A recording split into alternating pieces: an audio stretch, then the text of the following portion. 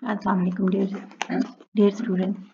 Today I'm here with the question number 12, the last and very important question of uh, this paper, May 2023, 18th May 2023, May June series. And this question carries 15 marks out of 75 in your exam. And students were very concerned about this question.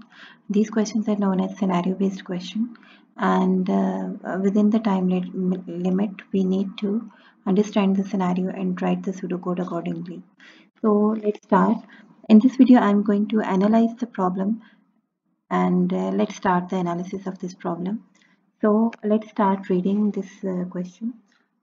In this question, basically, we have what is mentioned here.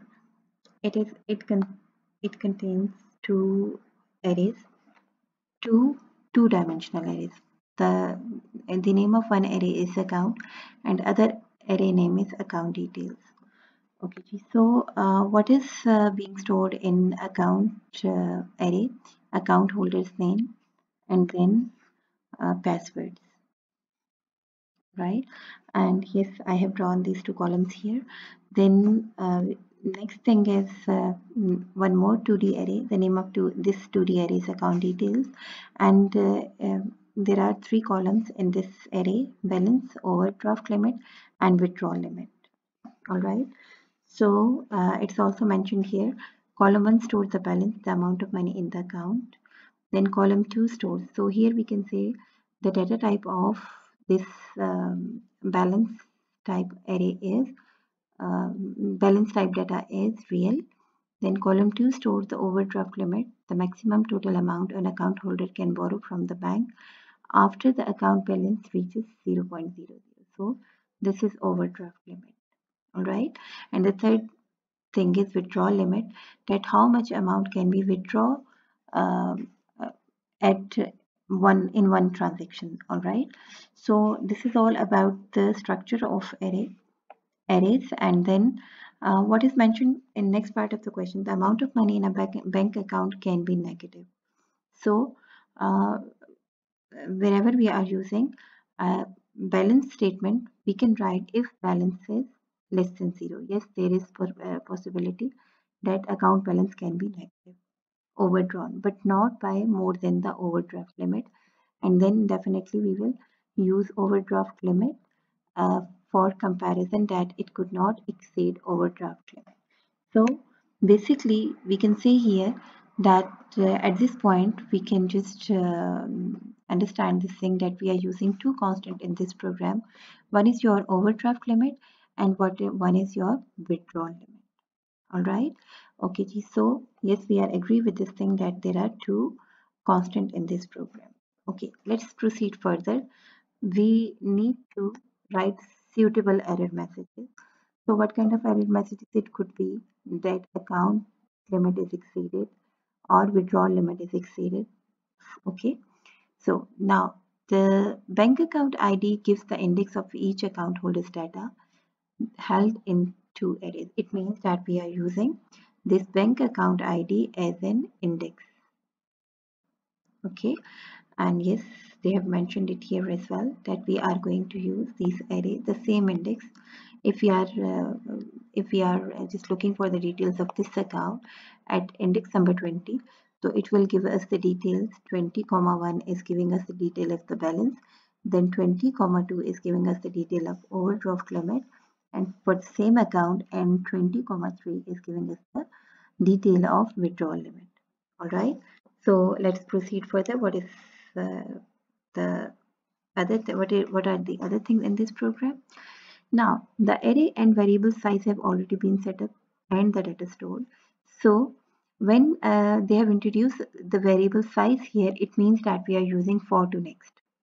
All right, the for to next is starting from, like, the index is for bank account ID, and this loop will execute till size. So hopefully you will get the idea that in fact we are using a looping statement here. All right, next, no need to declare these two arrays. Like the arrays we have already said, and one variable size, and two arrays, two 2D arrays, we don't need to declare these 2D arrays. These are already filled array.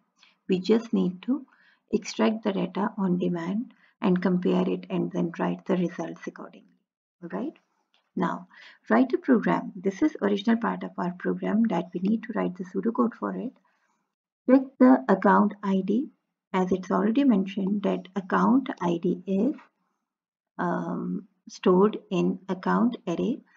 Check the account ID exists and the name and password entered by the account holder. Okay, G. So name and password. First of all, let's focus on this part. This is in fact showing us the presence check pseudocode that we need to write the pseudocode for presence check.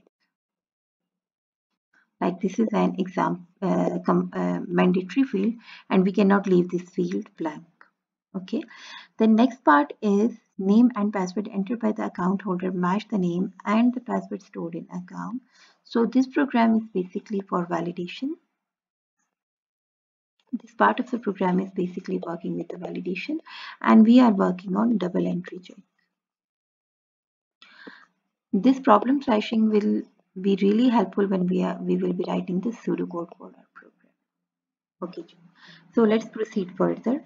Then we are having a display menu. Very simple. We just need to write 4 output statements like this, and these are 4 choices, and we have to choose out of these 4 choices. So definitely we will be using case statement and case of, and we will be writing choice as a selection variable. All right. Allows an action to be chosen and completed. Display balance, withdraw money, deposit money, and exit. Okay, each action is completed by a procedure with a parameter of account ID. It means that we need to write 4 procedures for each action. Got the idea? Then you must use pseudocode or program code and add comments to explain how your code works. All inputs and outputs must contain suitable messages. You only need to declare any local array and local variable that you use. You do not need to declare the initialize the data in the global arrays account and account details. So this thing is showing to us that in we have a main program and 4 procedures for these actions must be written beneath or like above that main program. Okay, Ji. Hopefully you got the idea that how this program will work. In next video, inshallah, I will write proper pseudocode for this problem statement. Hopefully this will give you a clear picture of the analysis of the problem. See you in next class, inshallah, with the detail of pseudocode. Keep watching and subscribing my channel. Thank you.